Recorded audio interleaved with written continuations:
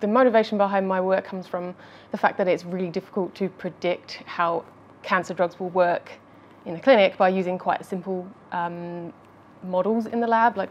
it's very common to have like some cancer cells and you just give them some drugs in a dish, and that is not at all what we see in the body, obviously. And so much energy goes into this and so much money goes into developing these drugs, but using quite simple models of just cells in a dish. In the body, there will be different regions of oxygen inside a tumour, so there will be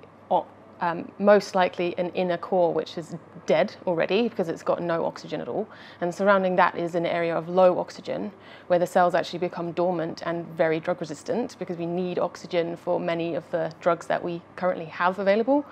So in my work, we incorporate low oxygen into the cancer cells that I grow, so that we can actually have an area that we know is drug resistant, and we can combat that by targeting those cells.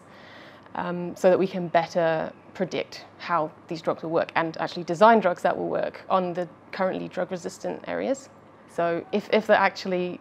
could be used, then we could definitely improve the